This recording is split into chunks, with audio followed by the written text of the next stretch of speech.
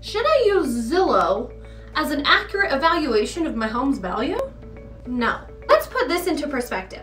Would you marry someone without ever seeing them?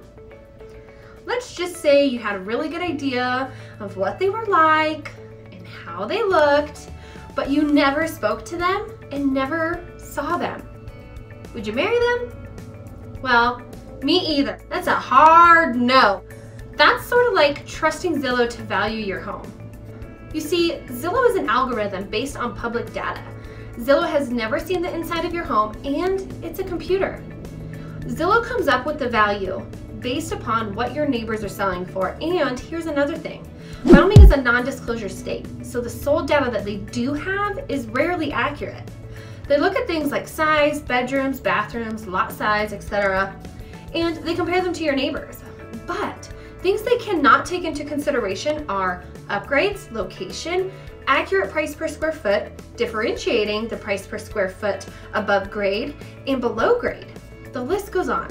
And all of these factors have a huge impact on the value of your home.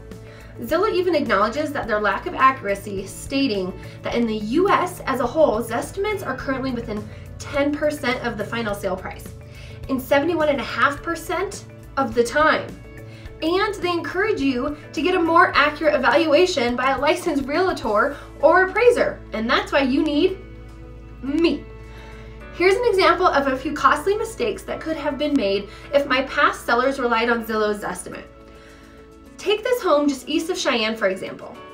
The typical Zestimate for this area was $394,000, and we actually sold for $428,000. So you could buy a car with that. And what about 1191 Granite Springs, just west of Cheyenne? The Zestimate was $479,000, and we sold for $571,000, $100,000 difference. So forget the Zestimate and call a professional that has the ability to value your home based upon taking everything into consideration, not just things Zillow can see.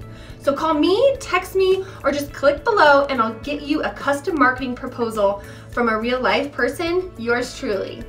I'm Asha Bean with Homes with Asha at Century 21 Bell Real Estate, not your average realtor.